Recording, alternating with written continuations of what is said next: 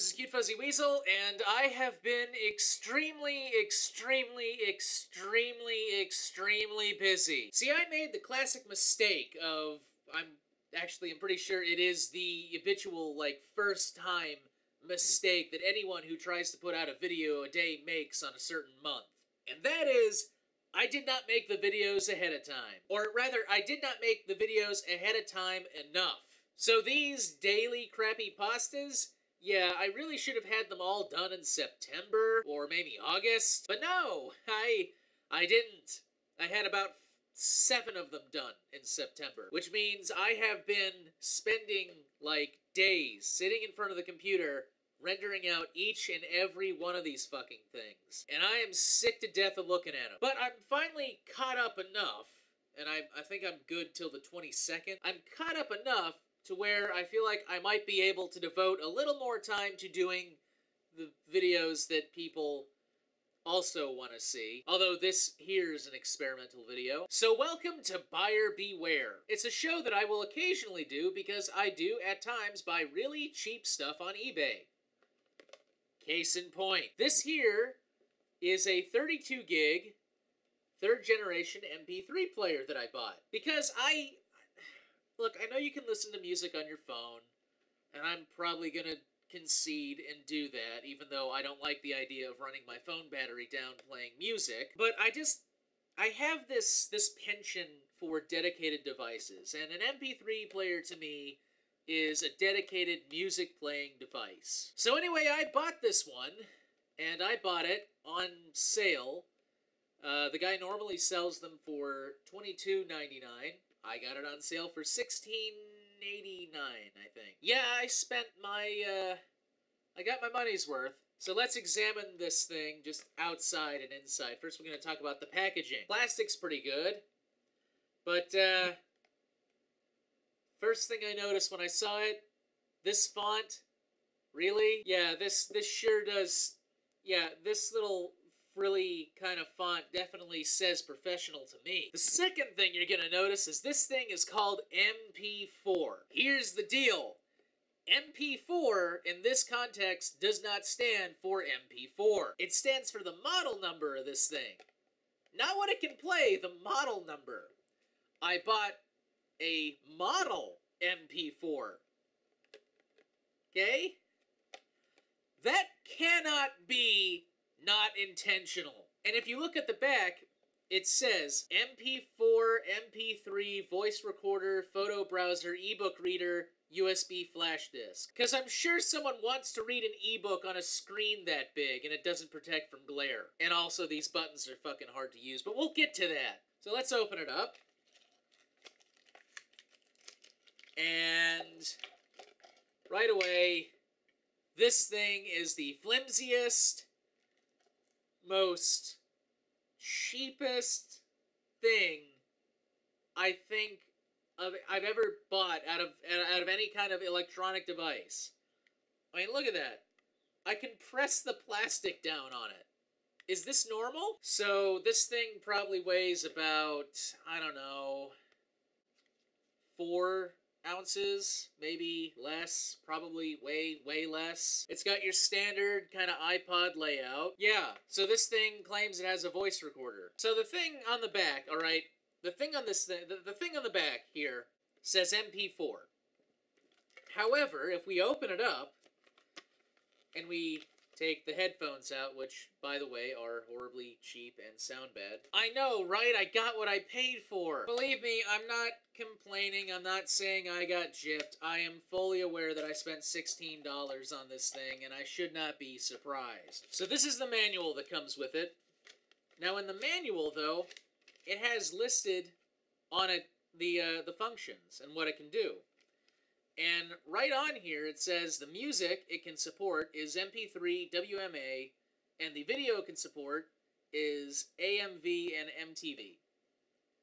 Mentions nothing about MP4. So, the outside of this package does not reflect the manual. But, get this.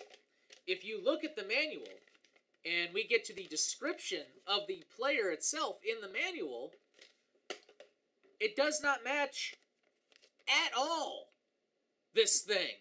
For example, in the manual, it shows the on-off button as being located up here, which it's not, it's located down here. It says that there's a volume control right on this button, which it's not. This is the play control. It says the play control is up here, but that's not true because this is menu. It claims the on button is this middle button, but this middle button is actually the volume control. So, the packaging does not match the manual, and the manual does not match the MP3 player, which doesn't match the packaging or the manual. So these three things don't belong together in any fashion. It just so happens that they all happen to be about an MP3 player with the same form factor. And I'm like wondering, how the fuck does that happen? Like, did the guy have all this stuff spread out and he just picks it from random? Like, yeah, this looks like this, and this goes in here, and I'll...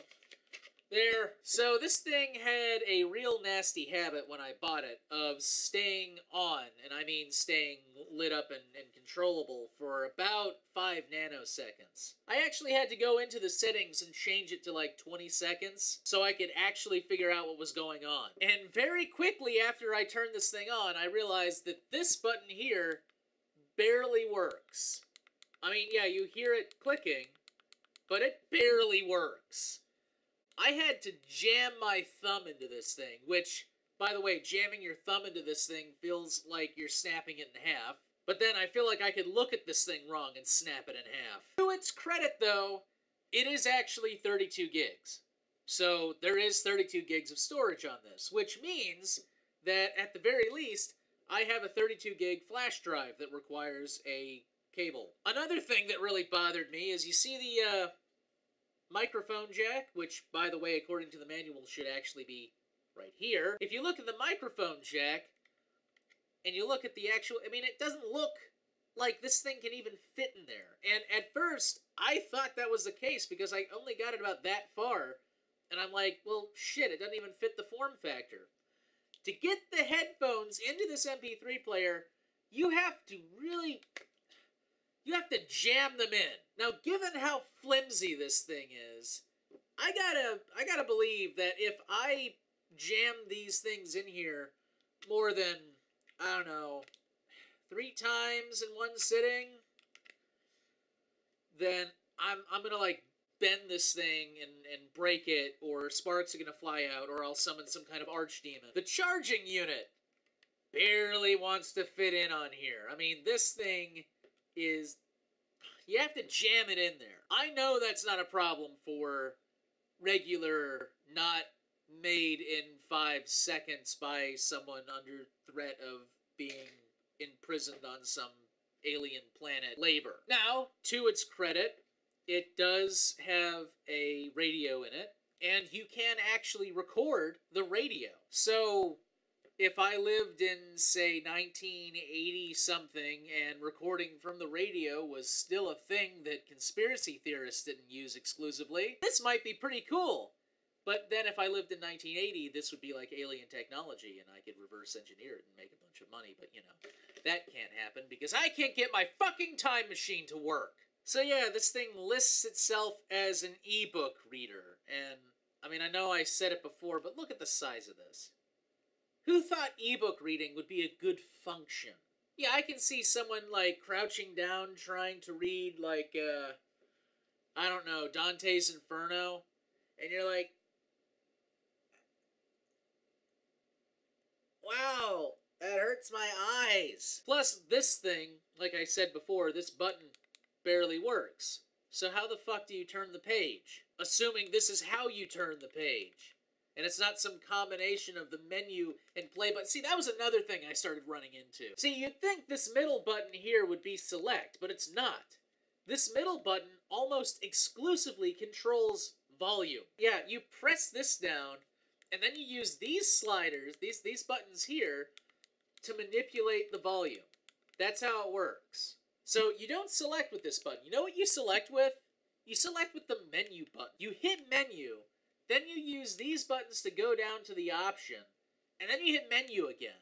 And that opens up the options. Yeah, that's real self-explanatory. Not play, not the center button, menu again. Again, to its credit, it works. Despite everything I'm describing about its physical condition, it works. I can't tell if this thing is one of those, like, super flimsy piece of art electronics where if I drop it on the table or I lay it against something wrong, it'll burst into flames. Or it's one of those deceptively sturdy things where I could run this over with the car, pick it up, and it still works. So I'm kind of torn on this. On one hand, I am sort of inclined to try and get my money back, which I can. There is a return policy on the seller's eBay page. And, you know, get $16 back, which, okay, I'm not gonna shake a stick at $16. $16 is a lot of money if you don't have $16. But I'm torn because it does function. And it's cheap enough to where I feel like, I don't know, I could take it apart and make sure it still worked and, like, put it into something, like, as a prop, you know? Because, I mean, I don't know, I just have a feeling that at some point I'm going to make a miniature that's going to need, I don't know, some kind of advertising screen, and this thing plays video. And, you know, just build the guts into, like, a screen in the background and have it play. I mean, it'd be really cool. So I'm torn about this. It's not like I can't do it. I've got everything. I even have the little twisty thing. Well, actually, I don't have the little twisty thing. But I could put this back, and it's no problem for me to wait around for 16 bucks. But I don't know. I really want to try and hang on to this. I just have a feeling like it'll be useful at some point, and like I said, it is actually 32 gigs. So what do you guys think? Think I should return it? Think I should hang on to it? Post in the comments below. And as always, have a good day.